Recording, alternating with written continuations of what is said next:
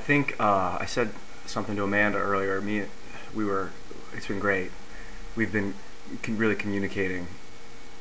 It got to a point where she was just saying to me over and over the same, like, you don't respect me, and I want you to, you need to go see a therapist or I'm leaving. And I kept trying to communicate with her and kept trying to, ask questions about why she was feeling all the things she's feeling, and she just kept repeating, you don't respect me. She kept repeating it over and over. I was repeating it, and I was like, I'm getting bored with this relationship. I'm getting bored with this because it's like I'm banging my head against the wall. And she got all pissed off when I told her I was bored. But I said, it's not interesting. You're not listening. You have an idea. It's like you're a religious zealot saying, this is the answer. There's no solution, You can't just fix it. And today, while I was at work, I got a message from her saying that she'd been thinking about it. And she wanted to talk to me. I wasn't going to keep using the same words, and I was really glad. I know she's brilliant. I mean, she's incredibly intelligent. She's not a fool. I think she's just, as freaked out about all this stuff as I am. And everybody else, seems like. So we were in a conversation and talking, and she said she wants me to see a therapist. And I said I don't want to pay money to talk to someone when I can do YouTube. I can get on here and talk about what I'm afraid of, and people can respond to it with their fears, and they can respond to about what they think about my fears, and it happens. This is what's happening. It's like online therapy. It is therapy. It's communication. That's therapy. And I'm meeting new people that I'm having conversations with on MSN. Video conversation, and it's like you just meet all these brilliant minds. I think what's really upsetting her is that I'm spending less time with her because I've been on YouTube, because I've been meeting just amazing people through the internet, and inspiring people that aren't just telling me the same thing over and over, people that are interested in progression, people where there's not that investment. Like I guess she feels like she's losing something, when in truth, when you trust, and it's a weird transition, but when you trust, you really actually end up gaining something, I think. I said to her, near the end of our conversation, that I think humanity, she said, I'm not depressed. I said, that's the thing, you're in this depression right now. She said, I'm not depressed. You are manic. That's something she keeps saying to me too, is that I'm manic. And I said, listen, I think humanity lives in a constant state of denial. Every human being. We all do. Nobody wants to admit it. Nobody wants to admit anything about themselves. I don't. I mean, I want to, but I don't know how to. I don't really see it. So we're all just living in denial of the fact that we're all really depressed. And I think homosexuality, for instance, is so common, but just suppressed. Like, I'm gay, and I'm straight. I'm physically and emotionally attracted to everyone, but society has told me that I'm supposed to be with women, and I'm sure that that's the reason why I am with women. It has to be, because in a society, if I was told that I'm supposed to be with men, then I would have been with men. But see, like the Christianity of it says, no, we want you men to get with women, and we want you to get with one woman and stay with her, don't use birth control, and have lots of kids, so that there's a lot more Christians. And that's kind of like religion. I think that's why religion has such a stick up its ass about homosexuality, because like all that means is no more Christians. Think about it, Christianity. Other than that, it doesn't make any sense. I mean, the basis of any religion is the basis of any kind of spiritual thought is to let people be themselves and grow. How are we going to innovate if we're stifling ourselves? Freedom of thought is so much more important than doing what we've been told.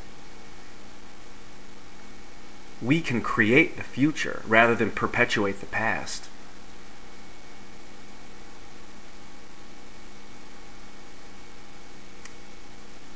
So I think it's important that humanity is starting to come away from religion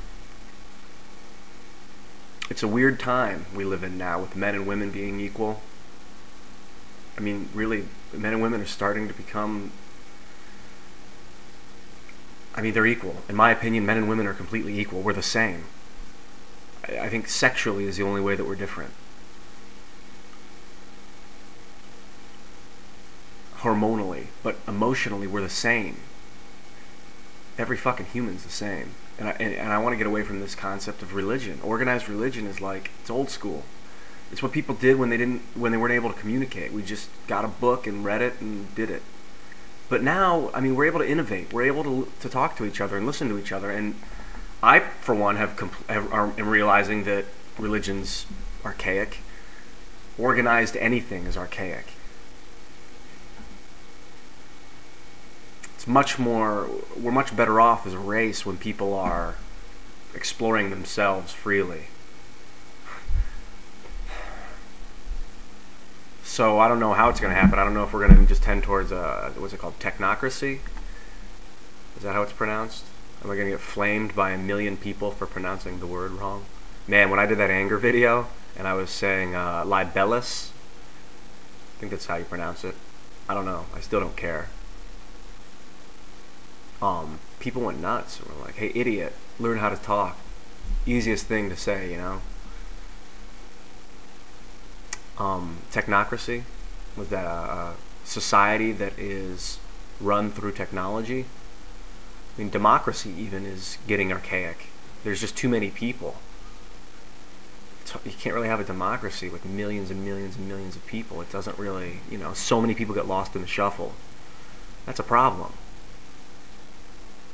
In Civilization 4, it's a game I play on the computer sometimes. I haven't played it in a long time. I deleted it because it was so addictive, but I always thought it was interesting. Like, having a democracy was a very important type of government. It was probably the best type of government, unless you had a huge country.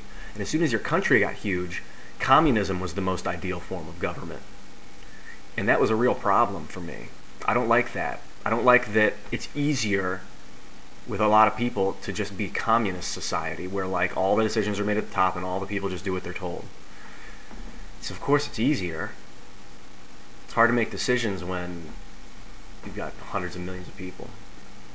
So technocracy, what's that all about? I mean, I'm interested in probing this.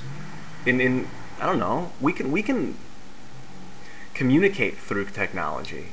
We can communicate on our everyday lives too. But this is a real form of communication. I think we can do a lot of problem solving through the internet, and make a lot of decisions through the internet. I mean, I'm making a lot of self-discovery through the internet. Okay, I don't want to go on and on and on. But yeah, I think humanity is better off thinking and accepting that we live in denial. What do you live in denial of? I live in denial of being afraid in places that I don't even realize it. And I leave it up to my friends, the people that I open up to point it out to me. I'm terrified. It's weird when I say I'm afraid, when I say these things that I've always been like, no, I'm not afraid. When I say it, it feels weird, but then all of a sudden I start to like feel stronger emotionally. Like, oh, well, if I've admitted that I'm afraid, I mean, I have nothing to hide. So I can talk openly about sexuality and how I'm gay and straight all wrapped into one. How everybody's gay and everybody's straight. And all these fucking lines drawn in the sand and labels that we throw around are just they're sociological. They've been taught to us. It doesn't make any fucking sense. Let people be who people are, and the world will be a much better place. I'll talk to you soon.